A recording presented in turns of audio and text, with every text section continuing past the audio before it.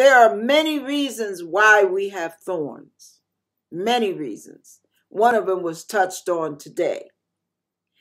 And anytime we come into agreement, knowingly or unknowingly, with the enemy, we end up with thorns. We don't realize it, but we end up with thorns. Now, one of the things I noticed that happens under the skin, now we're dealing with a little biology here. Sometimes you can get something caught up under your skin, and you can't seem to dislodge it. I remember one time my husband got a little piece of glass under the skin of his foot. And I knew he was a diabetic, so I had to be real careful. I prayed over it and everything. But that glass, I kept telling him to stop walking barefooted because I had broken a glass and I swept it up. But I didn't want him to walk on it. And he did it anyway because he just wanted to hurry up and get something and come out. Well, he crossed his legs and one foot went on top of the other. And where the glass was under his heel, where the callus was, it rubbed in on top of the soft tissue. He had real soft skin on top of his feet. So that glass lodged in his skin. Think about this now. Picture this. The glass lodged in his skin. And thank God it didn't set up any infection. But over time, no matter how many times I dabbed it with alcohol and hydrogen peroxide and prayed over it and all that, over time, I was still not able to get that glass out. And those little areas where those little fragments of glass lodged under his skin formed hardness. And sometimes we wonder why we're so hardened. Why we're so hard to deal with, why we have a hard exterior that intimidates other people, why we're hard and hard-hearted. Think about this now. Think. Can you picture it? Sometimes, we get callus underneath that protects us, but the hardness in the tender areas of our lives where we can so easily get hurt, that hardness is to protect us from getting hurt any further in that area. And it traps that thing so much so that even if you apply pressure, you don't feel the glass, the splinter, the thorn, whatever it is, you're not going to feel it anymore. Because the body in the natural has a way of calcifying that thing and solidifying the soft tissue around it, which makes it no longer painful. Years go by and you forget it's there. You forget that something is lodged under your skin because you no longer feel it. It doesn't seem to cause any more harm, but it doesn't stop it from being there. So what the Lord showed me is there are times when we have a thorn in our side and we get used to the thorn, and the thorn and we become lifelong companions, and we are no longer trying to pick it out. When we first get a splinter, we pick. Sometimes we draw blood because we just can't stop till we get that thing out. Or like my friend today called talking about she had a toothache. And I said, swish, because sometimes I remember the Lord told me times before, you got something lodged in your gum, swish and the pain will be gone. And that's exactly what happened. So there are times when if we dislodge whatever's causing pain, the pain stops. And the way that God dislodges our pain is through healing and deliverance. But there are times when many of you out in YouTube land, as my friend Pat says, it's so cute. Sometimes we don't realize that we have become one with that thorn. We have become one with that splinter. We have become one with that thing that's stuck in us. Something is stuck in us. That's why some of you are mean-spirited. People call you mean, nasty attitude. That's why. You don't realize it. That's where it comes from. And you sit there and talk to somebody. What the heck's wrong with you? Can't you figure out how to do that? Get on my doggone nerves. I get so tired of dealing with you. Just get up out of my face. And people are like, whoo, what did I do? You're not fussing at them. You're fussing at what's in here that you forgot all about. What is stuck in you that you have stopped dealing with? What is stuck with you that has now been calcified in your spirit, in your heart, in your psyche? Because you have come into agreement with it, but now time has passed and you've forgotten about it because it doesn't cause immediate pain. So you think, oh, okay, no biggie. I guess it either left or after time goes by, you forget about it. But there are times that some of you get thorns in your side because you have come into agreement with sin. There are many reasons why we get those thorns, those splinters, those things that embed themselves in us. What is embedded in you that you're not dealing with? Who is embedded in you that you're not dealing with? Some things will only come out when you're totally ready in your heart to let go. As long as you're not ready to let go and God is literally trying to pry your hands off of it or off of them or off of him or her, that thing is going to become a thorn in your side. And you're going to experience pain as a result.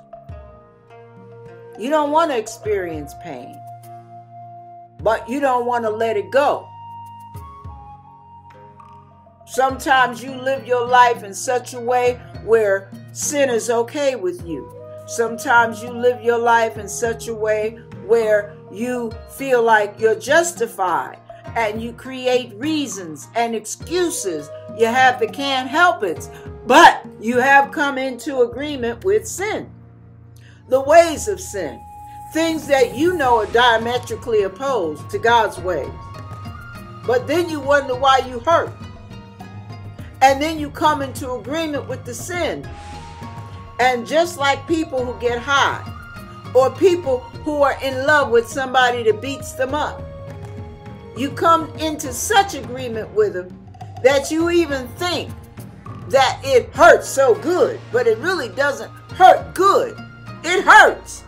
But you have to create something in your mind to make it okay, because you are not ready to let go of the sin, the bitterness, the anger, the hurt, the resentment, the toxic relationship, the violence, the witchcraft, the drug, that alcohol, the sex, your cravings, your yearnings. You don't know how to let go of it because you're not really taking it to God. You're handling it yourself. So over time, you get insensitive. That's what the Bible means when it talks about having your conscience seared like as if with a hot iron. You ever notice scar tissue? You can touch your skin and you feel it. But you touch scar tissue, you notice the feeling is dull. You're not sensitive in that area. Any area that you have allowed to calcify in your life, and we oftentimes allow our lives to calcify around sin, we lose the sensitivity that tells our conscience, stop, that's wrong. That makes us feel bad about what we just did. That makes us feel bad about what we just said. We have to be very careful because thorns can really do damage. And if you allow that thorn to remain in you, that thorn can create a numbness just like a callus. And there are times when you can be experiencing something very dangerous, but you don't get it because you can't hear the voice of God, because you are now what the Bible calls dull of hearing. You hear what I'm saying? So you have to be careful with that. And then some of you just don't know. You don't know that something got caught up because for some reason it didn't hit that nerve like you would expect it to.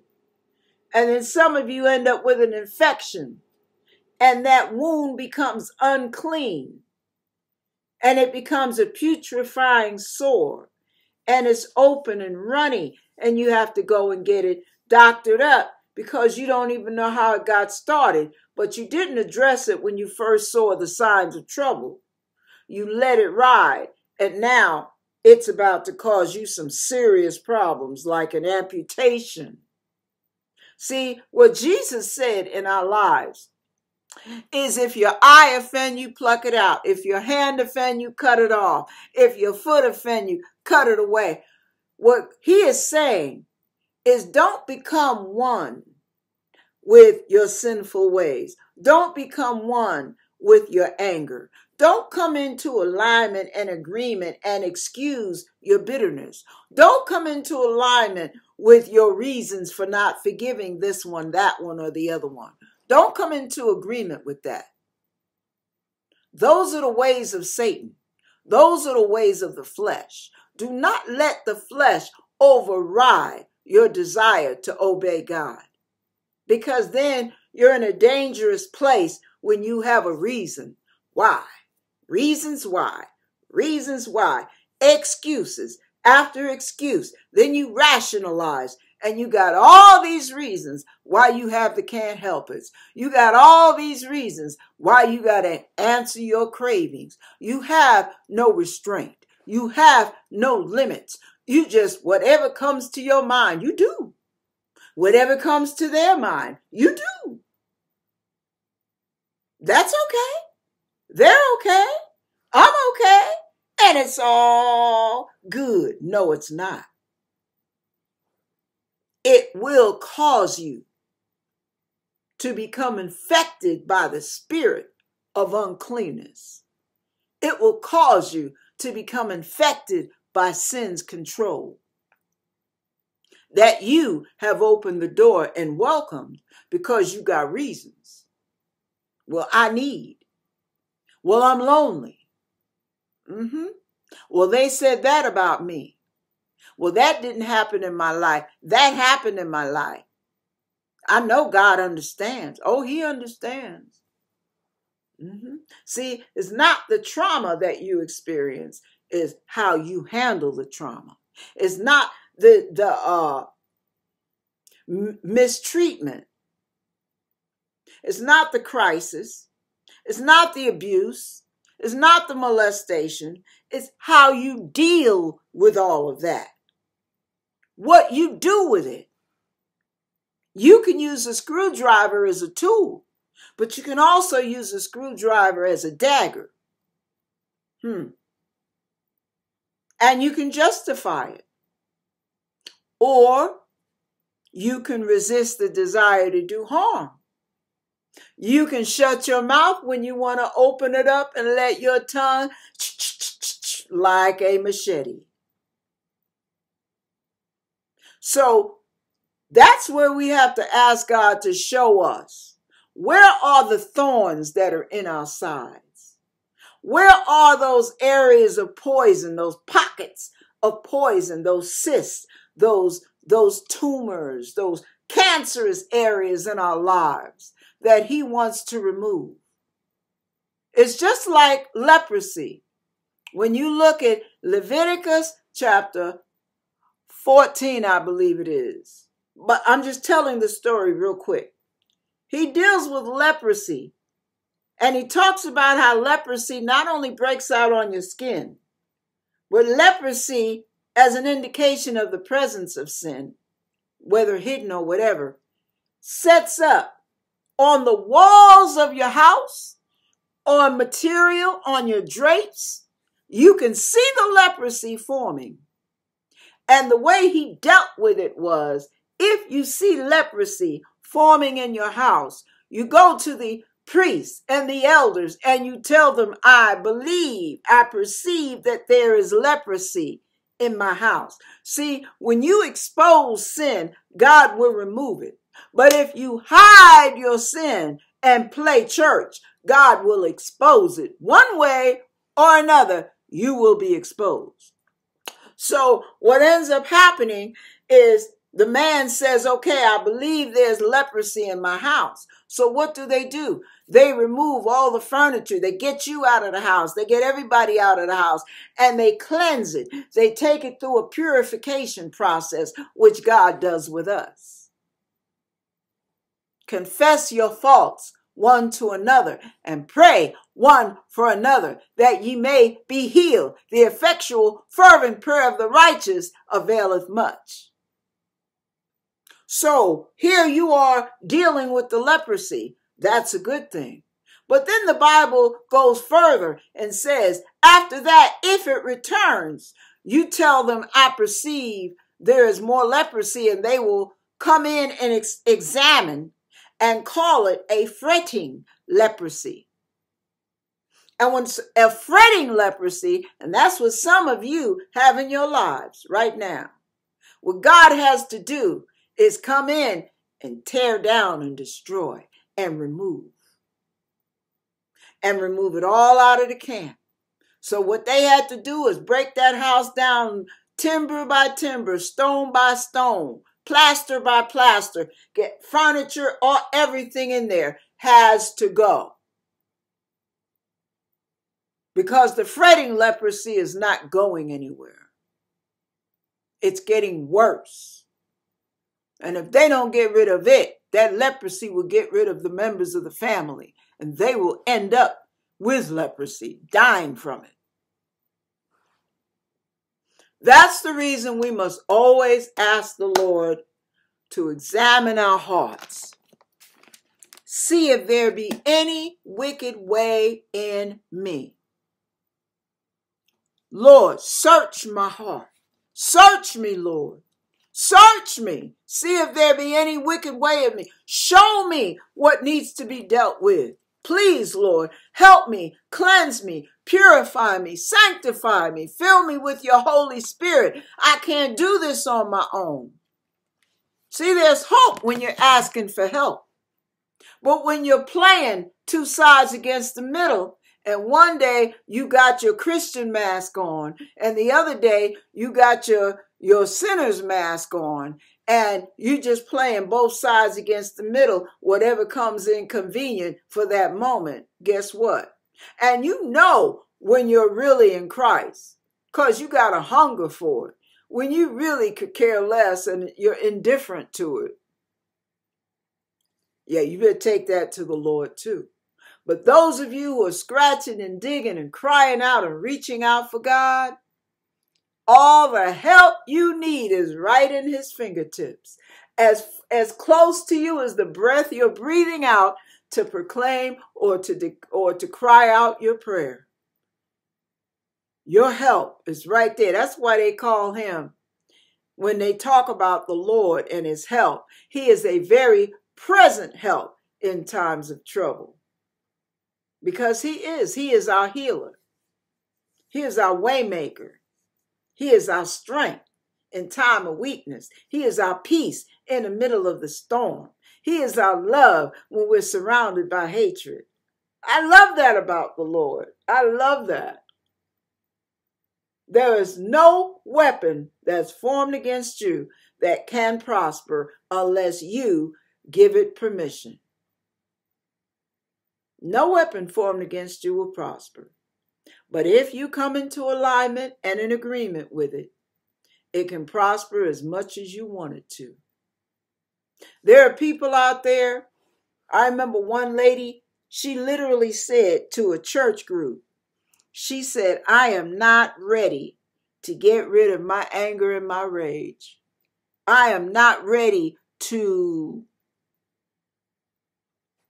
release the people who did me wrong. I am not ready to forgive. I am not ready to stop my cussing. I am not ready to let go of my bitterness. I got a right to that. I got a right to it.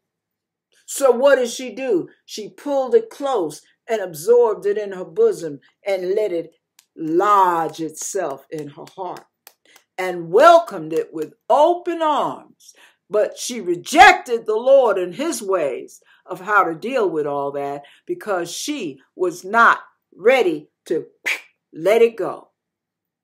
And if you're not ready to cut it off and let it go, baby, guess what? It will remain a thorn in your side. And you will, just like the fretting leprosy, get worse and worse. You get to one point where you don't even hardly know your name. You don't know who you are or why you are. You're just caught up in your own mess.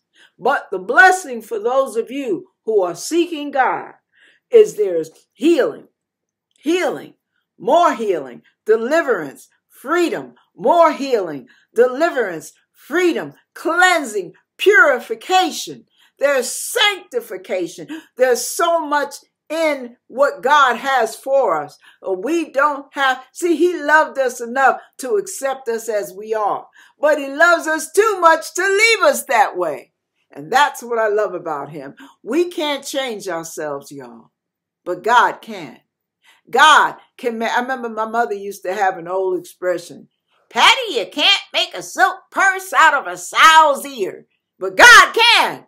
That's what I say. God can make a silk purse out of a sow's ear. Yes. For those of you who don't know, a sow is a pig. Anyway, so be encouraged for those of you who are reaching out, seeking and scratching for God.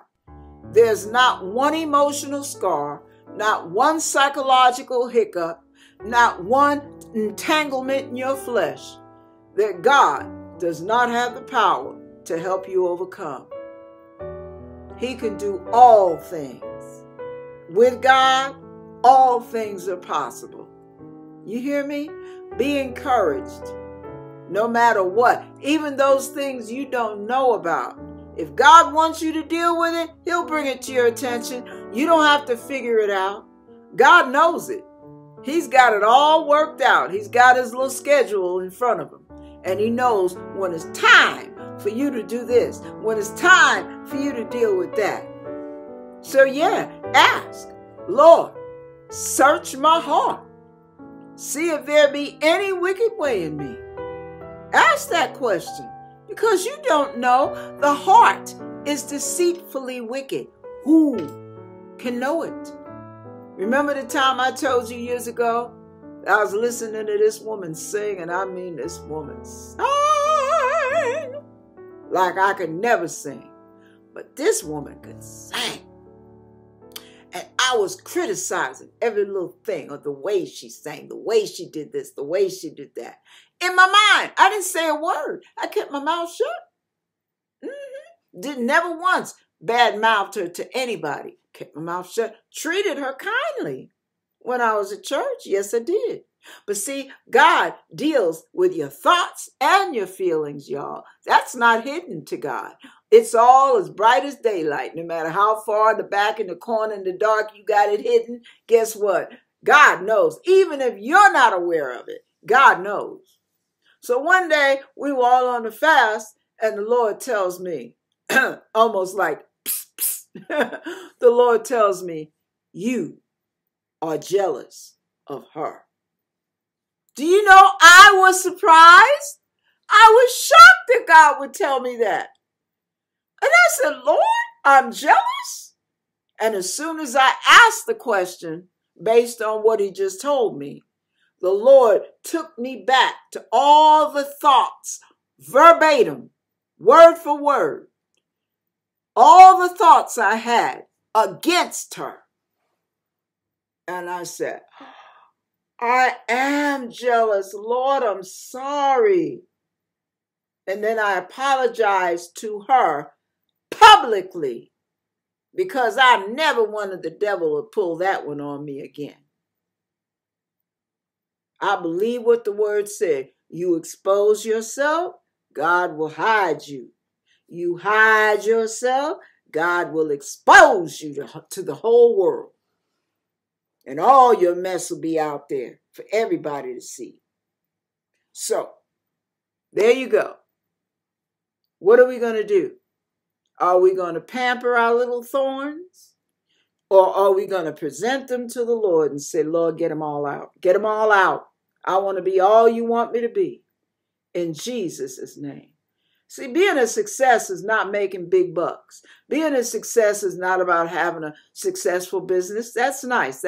That's in human terms. But the greatest success in God's eyes is going to God with a broken and contrite heart, being honest about what we see, being humble and being obedient when God tells us to do this or the other so that we can grow in Christ. Amen. God bless you. That's the word for today. I don't know if it's going to do much good, but I hope it helps folks. Amen.